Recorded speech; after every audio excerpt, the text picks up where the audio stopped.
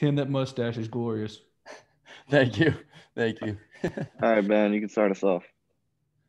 It's been some week for you, man. Just what is your – I mean, I know the approach hasn't changed or anything, but how locked in do you feel right now? Is this one of the better weeks you've had? Yeah. I'm just feeling locked in, just trying to kind of like I've been saying, just see ball, hit ball, not try to do too much. Just put good swings on balls, and that's what I've been doing. When you step to the plate there with men on, the game's tied, you hit that 3-1 shot. Are you looking to get the ball out of the ballpark, or is it just a matter of trying to hit the ball hard somewhere? No, I was really just trying to hit the ball hard somewhere. He had thrown me a couple off-speed pitches, and just kind of saw one that was up enough and put a good swing on it. But wasn't really trying to put the ball in the yard. Just kind of put a good swing on it, and it just happened. So, Nick, you might have had the best view of Hayden's single there. Just what was that like? Just watching from the on deck circle. Oh, awesome! I mean, after what happened there in the ninth, just kind of some tough stuff that didn't go our way, and just be able to see that happen from that view was awesome. Having JV slide in and then run and see everybody run after Hayden, it was great. For you, as hot as you are right now, do you want that situation, or were you kind of relieved when Hayden gets that hit? I mean, I was ready to go, and actually the funny thing is Jacob Gonzalez, before that inning started, I was getting my stuff on. He's like, why are you getting your stuff on? You're not even going to hit. Hayden's about to get the walk-off. I was like, all right. Hey, I'm just going to get my stuff on in case. But no, I mean, I was ready to go, of course. But I was happy for Hayden. Fish. Tim, did you guys just breathe a sigh of relief after the eighth? I mean, I know it took a lot of pressure off. What was it like going back out for the ninth? Yeah, I mean, it's always, a little bit of relief when you get a little bit of a lead. I think we maybe let our guard down a little bit in that last inning, and they got a couple of hits and strung some stuff together. But, we battled back in that last inning and got some base runners and, were able to win the game. So, you got to win all kinds. So we were just happy to win it. Ben? Kind of gets lost a little bit, Tim, with all the home runs and stuff. But Hayden's been doing this all year as far as getting hits and big knocks and timely knocks. What has the growth been like for him, in your opinion, just watching him in year two? Oh, I mean, he's been great since he's been here, but it's been awesome to see how well he's been swinging the bat also this year. I know he was swinging really well at the end of the year last year, but just to see him doing so well, it's awesome. It's really good for us, and I'm really happy for him. His development is awesome. He's already really good behind the plate, and now his bat's really getting hot, and and we knew that. We knew that when he was coming here, and but it's good to see. Nick? After the letdown last week, what did it mean to go 5-0 this week?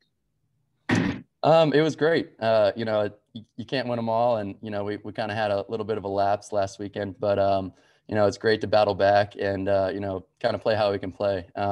So we're really happy about that. Did you say anything to the team, or did the coaches say anything that kind of helped steady you guys after those losses? Not a whole lot. Just kind of to just be ourselves, and we know how good we are, and just to stay within ourselves and just play how we can play. We had some good practices and some great games there in the midweek, and just kind of carried it on into this weekend. So. Any more questions for Tim? All right, Tim. All good. Thank you. Thank you, guys. We'll have Tyler Myers up next.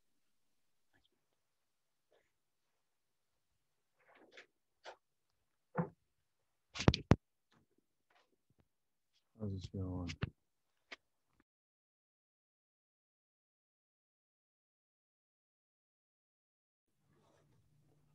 Ben? Tyler, man, I mean, your recovery from Tommy John was tough, and you lost last year. To be contributing right now, how do you feel, and what do you feel about your start? Oh, it feels great. I'm just happy that I can make an impact on this team, missing last year. But it feels great to be one of the guys coming out of the pen today and help this team win. Does your arm and your stuff feel like it did before the injury?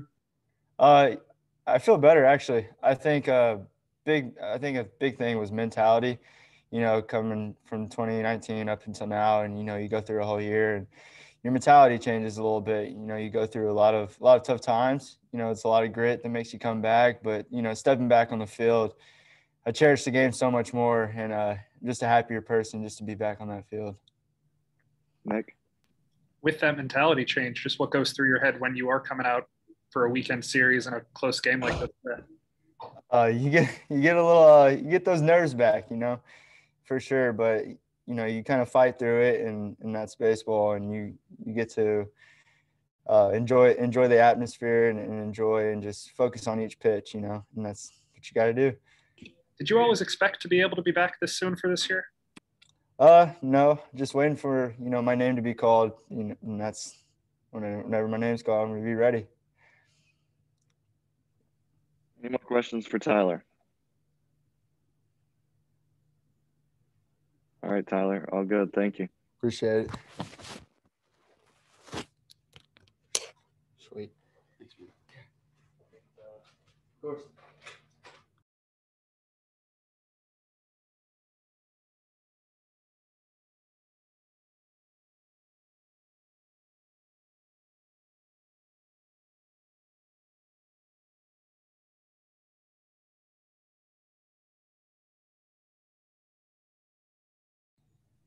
Parrish, want to start us off?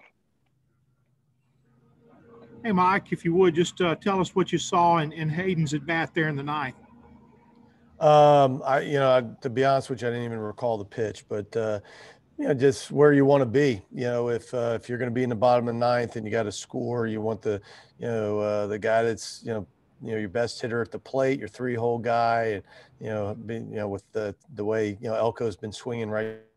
Him and I think we were pretty comfortable that he was going to be able to move it somewhere, but he's had a terrific year to this point, and just really proud of him, proud of the growth he's made as a hitter. We talked about it in preseason and last fall, just really being able to change his approach and be able to hit the ball the other way, to be able to, really cut down the strikeouts.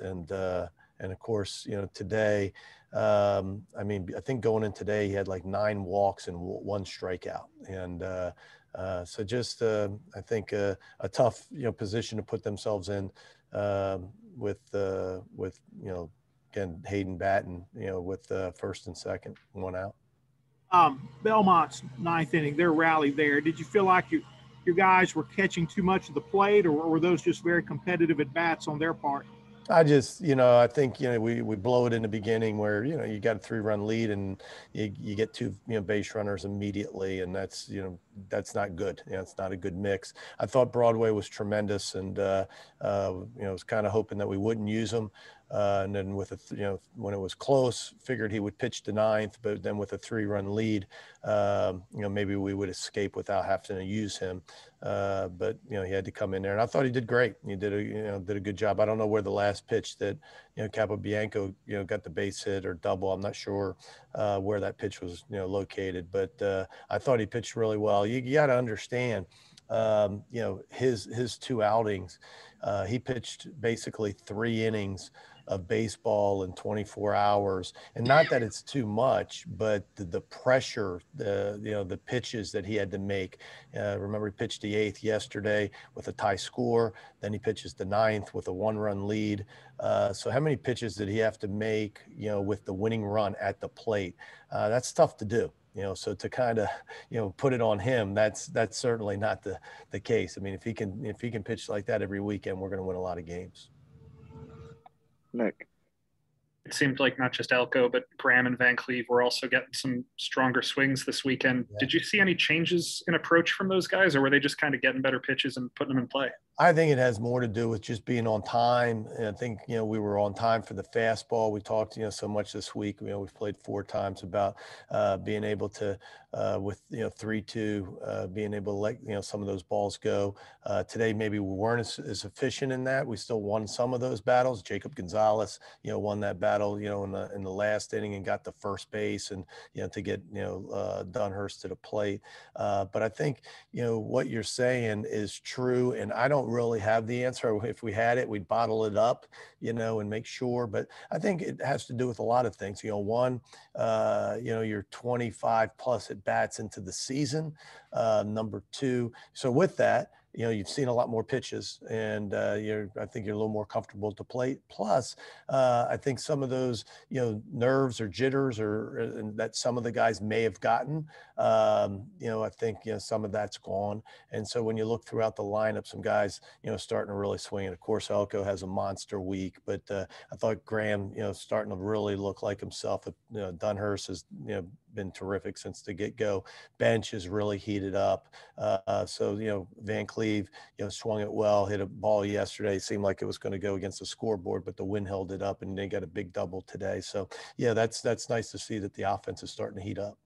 With the power in general, is this kind of what you expected based off of seeing the fall and the spring, or was this kind of more power output this weekend?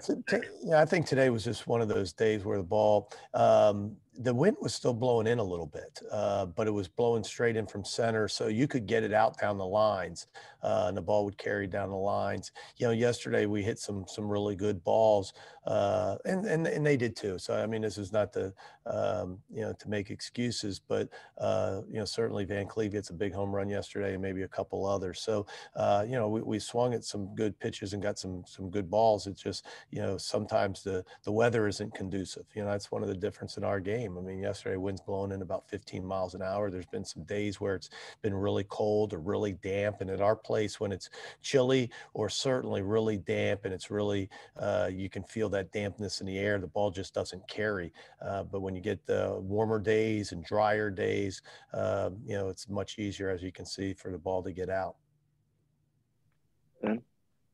Mike, we've already talked about how cool Tyler's story is, but to see how far he's come to get to a place where now you're using him in high leverage situations, what did that say about just the work he put in that rehab to get to this place now to where you're using him in high leverage situations?